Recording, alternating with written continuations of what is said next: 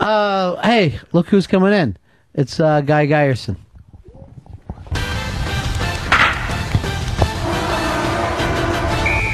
You love talking sports. He loves talking sports. It's the Sports Editorial with Guyerson.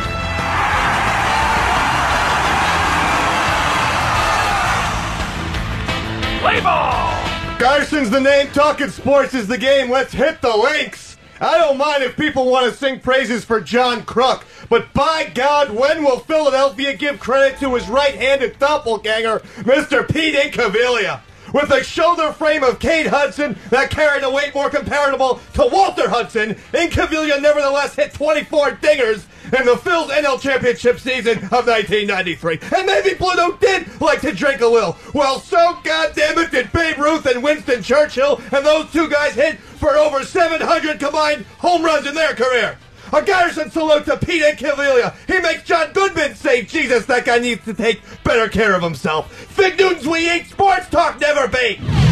When I think of a kindly old man who I just want to hug and kiss and hug some more, first name that pops up every time is Bud Collins, baby. Looking like a cross between Bilbo Baggins and Betty White, Mr. Collins has been the toast of tennis for over 4 decades. Sure, he might not be able to remember the names of the players anymore, or for that matter where he parked at the stadium, but the man is 77 years, for crying out loud. Can't one of you Federers give him a ride home? Just make sure when you do, you have a baby seat in the car, as Mr. Collins is only 33 inches in height. Women fall down, sports talk never frown. Now for special Irish correspondent Shane Shanerson to give the local results from the Hurling League. Shane! Hello, I'm Shane Shanerson for this week's Pissed Hurling Scores. Give me a drink. Nobody can catch a leprechaun. Wicklow tromped on to lead 7-2 to 6-14 with Wicklow goalie passing out from Dewars at the end of regulation. Give me a drink. Nobody can catch a leprechaun. It was the Tipperary squad taking down Sligo 33-12 with Sligo captain Paddy O'Paddy getting ejected for vomiting on the Tipperary coach. Give me a drink. Nobody can catch a leprechaun. And Lipper cut down Cavan by the score 144 to 13-3-2 with Sean Shillelagh Kavanagh throwing an empty bottle of bottle. Jameson's at the goalie for 2 points. Give me a drink. Nobody can catch a leprechaun. Thank you, Shane, very much. Irish throw the darts. Guy talk the sports.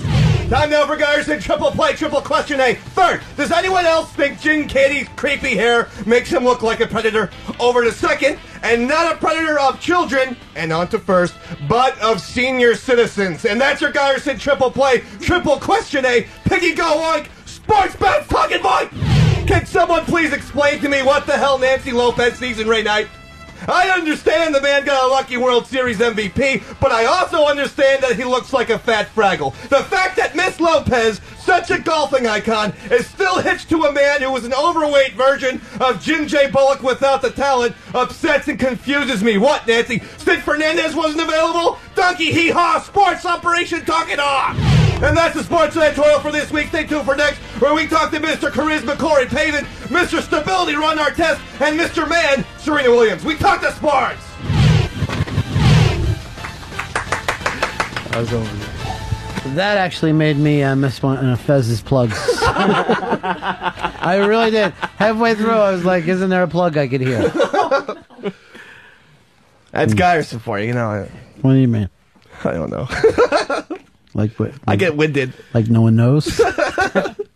No. You really trying to keep this a secret?